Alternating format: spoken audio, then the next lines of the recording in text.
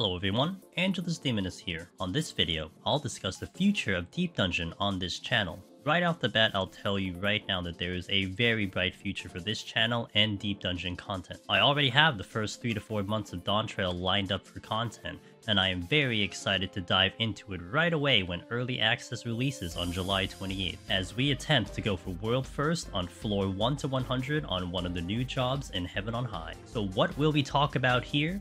Well, it's more of a question to you, the community and viewers. My earliest Deep Dungeon solo video was dated at November 1st, 2016. It's been nearly 7.5 years and here I am still posting even more Deep Dungeon solo content and watching an entire community continue to grow as we speak. I am always looking for ways to further the community and the channel as we move into the future. I will redo all of our guide videos, from the Machinist Palace of the Dead guides to the Warrior guides and so on.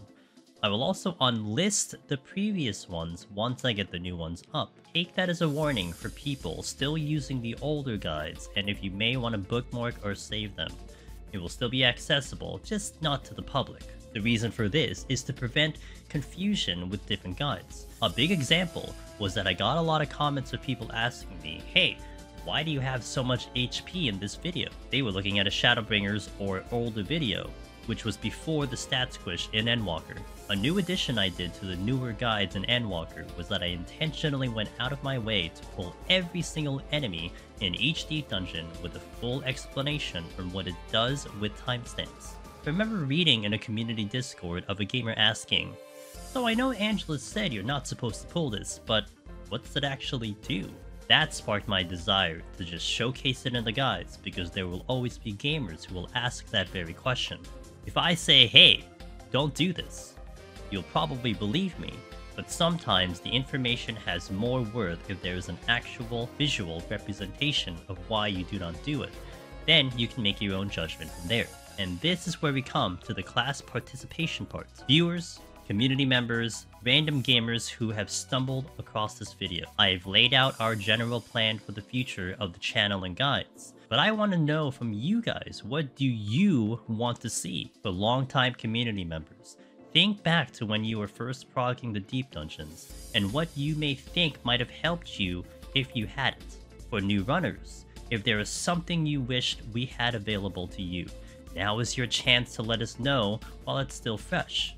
Random gamers who may be here for the first time, what have you enjoyed from other guides that you think might be an invaluable resource to understand content in any game? The phrase of, please leave your comment below, will mean so much to me because you may steer the direction of my channel in Dawntrail, and I will be very appreciative for anyone who spends their time to leave their thoughts on this video. I want to be better and get better in showing you guys how to do Deep Dungeon. We've helped so many people in all the years the content has been available, and there are so many more people to help. Every day I am watching someone try out a Deep Dungeon solo challenge, and it's so much fun to read or to watch it.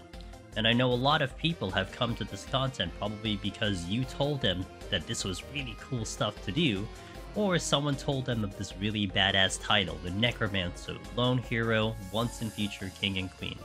So I thank you guys for spreading the word of how cool this content can really be. I want to thank everyone who is listening to this for all your support over all these years, especially if you reach this part of the video. From donations on Ko-fi, to our various sponsorship opportunities, to our Twitch subscriptions and YouTube members. Everything adds up to being able to continue making content for you guys and to also push my own limits on what I am able to do. The Twitch supporters and subscribers, I will be making a big push for the Twitch Partner Plus program, where we need to get 300 tiered subscriptions for 3 months straight. I've been hovering around 180 for about a good year or two. If I were to get 300 plus subs on Twitch, my revenue split will go from 50-50 to 70-30, guaranteed for 1 year, which would be a massive help to being able to bring content to you guys into the future. Thank you for your time and have a wonderful day.